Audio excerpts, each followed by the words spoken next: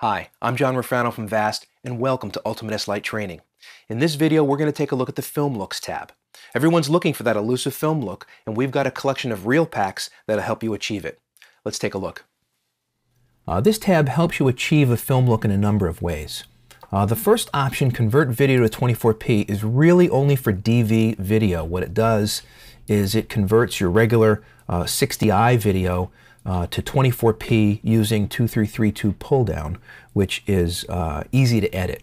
The premise there is that you take your video, convert it to 24p cadence before you start editing, and then you edit your entire project in 24p mode. Really not needed for HD. Most HD cameras already have a 24p mode, and there's no 233 pull down for HDV anyway. So it's really, this is just really a DV video option.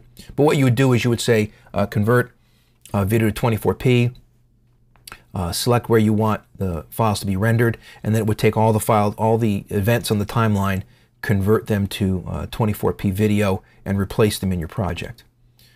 The next section is really the heart of the film look, which is applying the different looks. And we've got a number of different looks here. These reel pack, they're called reel packs, and reel pack zeros all come with Ultimate S, and then you can add reel packs. We see we've got 5 of them here with just tons and tons and tons of film looks. And what I'll do is I'm using the numbers on the keypad. You can see some representation in the preview of what those different film looks might look like against various footage. All right. The other thing you can do is use the timeline preview. So if you click use timeline preview, it will take a preview of what's on the timeline. We're going to dock this window here so you can see both. And now we'll go back to the beginning, called Ethel. And now you can see the difference, right, between what's in the preview and when it's been applied. So I'm going to click down again through them, and you can see these various film looks. There's a nice push 16mm look, very rich, a romantic look. This a more cold, wintry, desaturated look. So you can go through all of these, and then when you find the one that you like, you can just apply it. So we have a number of ways to apply it. We can apply it to the selected tracks, and that will affect all the video on the track. You can just select the number of events and apply it to those selected events. If you wanted to do events within a loop selection, you can create a selection on the timeline, and it will just affect the events that are within that loop selection. Or you can apply it to the master bus, and what it'll do is it'll apply it up here on the master video bus output, so that it affects everything in your project, including titles and everything. So we'll just apply this to the selected track.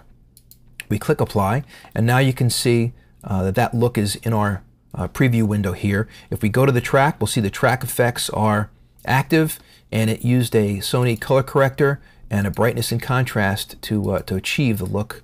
And then you can go in here and you can tweak these and decide you want to push them or edit them any way you like.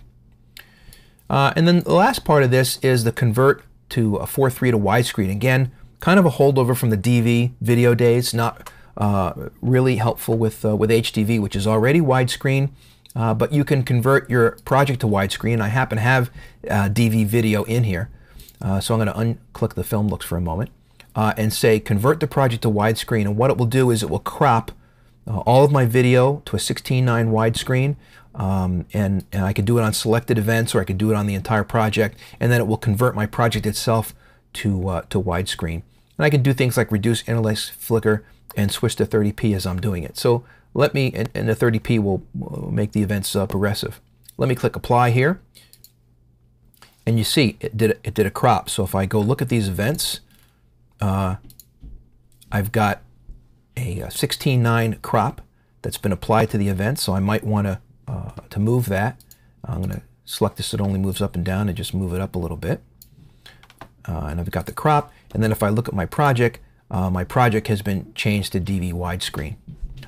Once again, not very helpful for those shooting in HD, but if you're still shooting in DV, converting to 24p and using the widescreen mode will get you closer to that film look. And for everyone, especially HDV folks, getting these reel packs, you can buy the reel packs, they're $24.99 a piece, to get all these different film looks and apply them to your video in different ways.